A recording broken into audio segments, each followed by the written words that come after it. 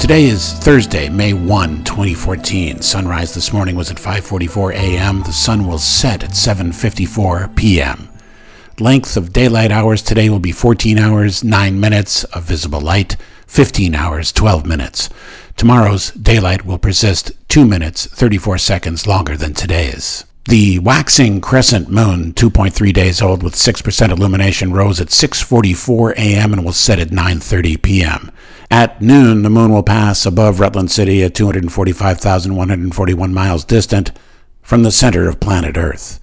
The moon today will appear within the third zodiacal designation, Gemini, the twins. Born today with the sun in Taurus, happy birthday movie director Wes Anderson is 45. Singer-songwriter Ray Parker Jr., who still ain't afraid of no ghosts, is 60. On this day in 1941, the Orson Welles picture Citizen Kane opens in New York City, and in 1898, on Manila Bay in the Philippine Islands, Commodore George Dewey gives the command, "You may fire when you are ready, Gridley," as an American naval force destroys a Spanish squadron in Manila Bay during the Spanish-American War, beginning a half-century colonial occupation of that island nation. In music history, on this day, Little Willie John recorded Fever, and in 1942, the U.S. government seizes the nation's jukebox factories and puts them to work making war material. Travel is fatal to prejudice, bigotry, and narrow-mindedness, and many of our people need it sorely on these accounts. Broad, wholesome, charitable views of men and things cannot be acquired by vegetating in one little corner of the earth all one's lifetime. Mark Twain. Under cloudy, rain-moistened skies in downtown Rutland with a ceiling of 3,500 to 9,500 feet and overcast at 11,000 feet, high temperature today is predicted to reach 67 degrees on the Fahrenheit scale, and 90% chance of precipitation is predicted also, with south winds 10 to 15 miles per hour.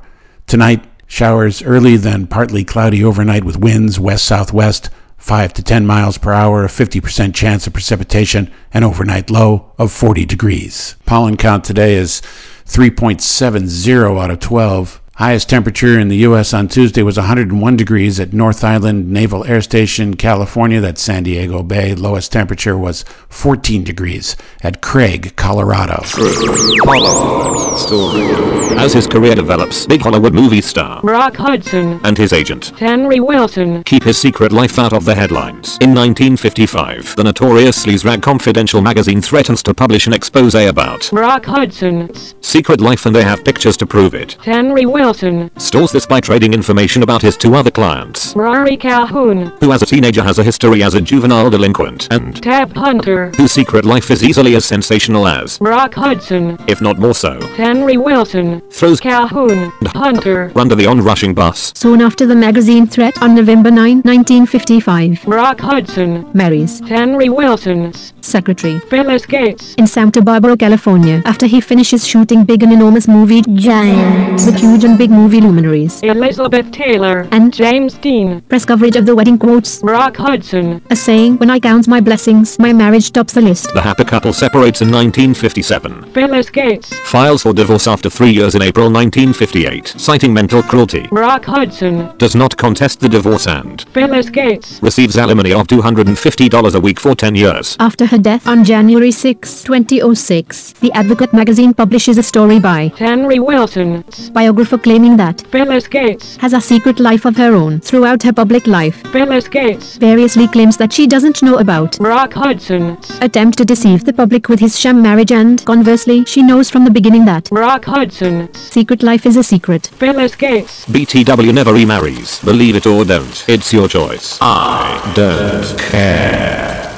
Incoming asteroids slam into Earth's atmosphere surprisingly often, some of them as powerful as nuclear bombs, a new time-lapse video illustrates. The B612 Foundation, a nonprofit founded by 3 NASA astronauts, released a video last week in honor of Earth Day and to expose the threat asteroids pose to life on Earth. The Foundation's CEO and former shuttle pilot Dr. Ed Lu said while most large asteroids with the potential to destroy an entire country or continent have been detected, fewer than 10,000 of the more than 1 million dangerous asteroids with the potential to destroy an entire major metropolitan area have been found by all existing space and terrestrially operated observatories. Between 2000 and 2013, network data detected 26 asteroid explosions on Earth, ranging in energy from 1 to 600 kilotons. To put that into perspective, the atomic bomb that destroyed Hiroshima in 1945 exploded with an energy impact 15 kilotons. This has been today's Weather Minute. I'm Richard Alcott.